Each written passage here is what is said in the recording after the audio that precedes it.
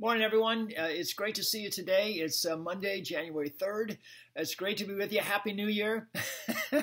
um, I hope you're able to join us in worship this last weekend, this last Sunday, just yesterday, either online or in person, as we focused on the faithfulness of our God in the year that's ending and in the year that's beginning, and what that means for us, huh?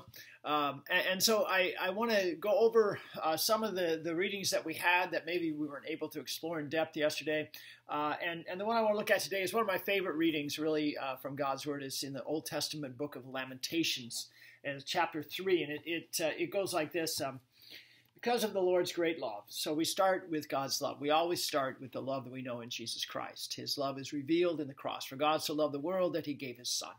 God loves you. What's neat here, it says here, because of the Lord's great love, we are not consumed. We are sinful people. We don't measure up. So right away, this is saying it depends on God and his love and not how good we are. So this verse, when it talks about the faithfulness of God, day by day and moment by moment and year by year, it's focused on him. See, not on us somehow earning it all. So it says here, because of the Lord's great love, we are not consumed, for his compassions never fail. Compassion, the word means that I hurt for the other one. So God's compassion, his hurting for us in every situation, is always there. And that includes things that come into our lives because we fouled up. God is not one that sits back in judgment. All the judgment was laid on Jesus Christ. But rather, he looks at us in pity and in compassion. He hurts for us. And he hurts for us when the brokenness of the world touches our lives, or when relationships break up, when because of us, because those that we're in relationship with, right? In all these places, when we're touched by the consequences of sin, hurt and sickness and death, and suffering and all those things, depression and all of these things that aren't right. God is one who has compassion for us. He hurts for us. And I think that's really important. This last year, he had compassion for us. The coming year, every day, right? He has compassion for us. And it goes on here. It says, for his compassions never fail. And then it says, they are new every morning. They're new every morning. What does that mean? I shared yesterday that what I think it means is that life changes moment by moment and day by day. The situations change, my struggles change. Who I am inside, what I'm struggling with inside changes, right? Moment by moment and day by day and situation by situation and month by month and year by year. So you have this great synthesis of life, in a sense, all around us. And God is big enough to address each one. His mercies are new every morning. His mercies are applied to our life in the exact way they should be. And this is really hard for us to see sometimes, because sometimes it seems like God isn't there. Sometimes it seems that he's not listening to us. All these things, right? But in fact, just the opposite is true. The Bible says God works all things together for our good. It's a great mystery.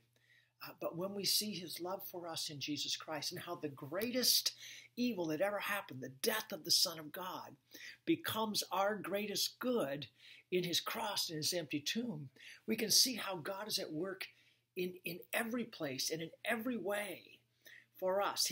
His mercies are brand new every day. They never fail. And they're true and perfect for every situation. And then it says here, this ends with, great is God's faithfulness. Great is his faithfulness. God is always faithful. None of these things depends on us and how well we earn them, because we never earn them, right? It's all a matter of his love, his chesed love in the Hebrew is a love of grace, undeserved love. And so, because it depends on God, we can be sure of this. Sometimes, yes, we have to walk by faith. Sometimes we see it. Sometimes we can look back and those things that we wrung our hands over and didn't know how God was working, we can see it. Sometimes there's just a mystery to it. We can't figure it all out.